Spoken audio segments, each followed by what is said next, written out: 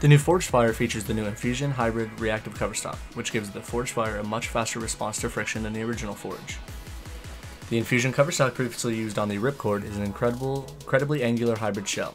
The combination of an angular core with a fast-spinning, high-differential detonator core is a ball that can create angle and high concentrations of oil. The larger core in the Forged Fire allows speed-dominant bowlers to see the shapes that other players have with high RG cores. Rev-dominant players who like to create angle will be able to do so with this ball earlier in the block or in high concentrations of oil due to the added traction from the high flare and the control of the low RG core. Balanced bowlers can expect the Forged Fire to perform best on medium to heavy oil patterns when they need to create angle but cannot ball down into truly skid-flipping bowling balls.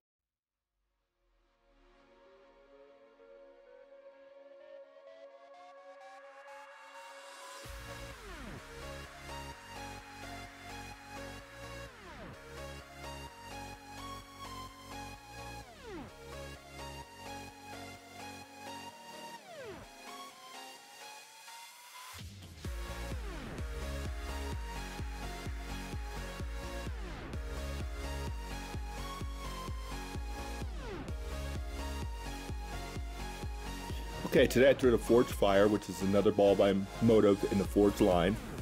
This one, in my opinion, picks up the lane much earlier and has just as much continuation as the original Forge.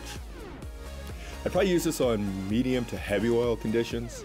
Yeah, it will be in my bag because it is a nice piece to complement other things that your benchmark ball. This is probably a little stronger than a benchmark ball needs to be. It allowed me to miss in and still had hitting power, but if you do miss to the right, it would have a tendency to react a lot, so you can overreact a little bit if you miss to the right. But overall, it's not a bad ball.